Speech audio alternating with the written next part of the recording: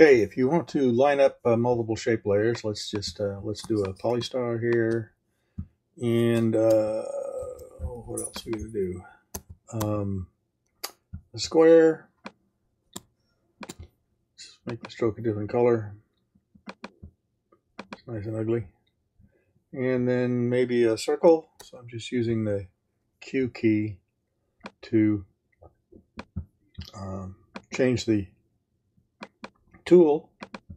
All right, so I've got three shapes here. I'm going to press the U key twice to reveal all the modified properties. And as you look, each of the shapes that I created has a position value.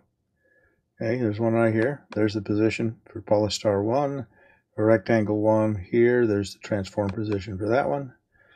And the transform position for the ellipse. Now, let's figure out which one you want to be the master. Let's say the Polystar is the master. All you have to do is, so if you want to line up rectangle 1 here with the Polystar, grab this pick whip right here. Make sure this column is available. That's Shift F4 will bring up the parent and link column.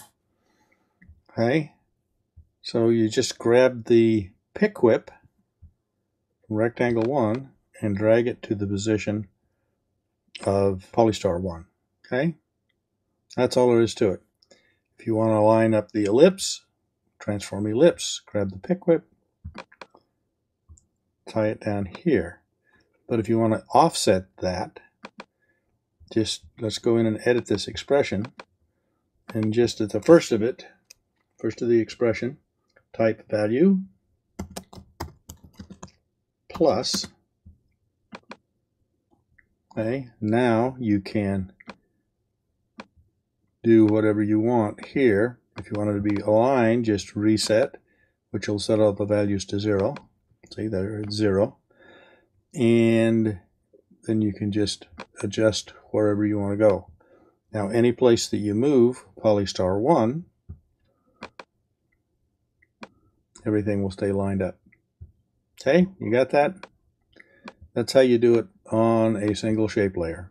Okay, again, if you want to be able to offset the positions, go down here, the expression to do value,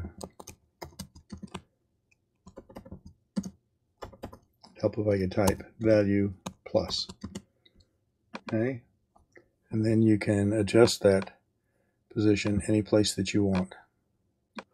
And they will all follow the animation of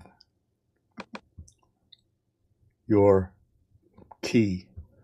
If you get a whole lot of stuff here and you want to see things a little better, you can always just type position, because that's what we're going to be working with, and that will show you just the position properties. So you just have to pay attention to the names here, and you can animate away. So Polystar 1 right here. Let's change the position. There we go. Okay, you can also animate these two guys. Oh, I'm getting a little carried away here. So we'll go to there, and let's just reset this one and reset this one, and now we've created that animation. Okay, hope that helps.